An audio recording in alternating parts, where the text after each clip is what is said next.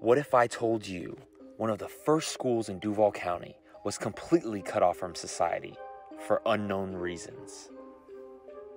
Built in 1891, originally from a wooden frame, until the Great Fire of 1901 forced the city to put millions into making public buildings virtually indestructible. But it could be destructible from the inside.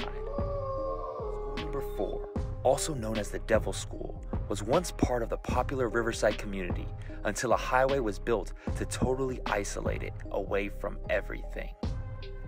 Although what really happened is unknown, urban myths range from a cannibalistic principal and staff and a crazy janitor that would put kids in the boiler room until it exploded and he was caught.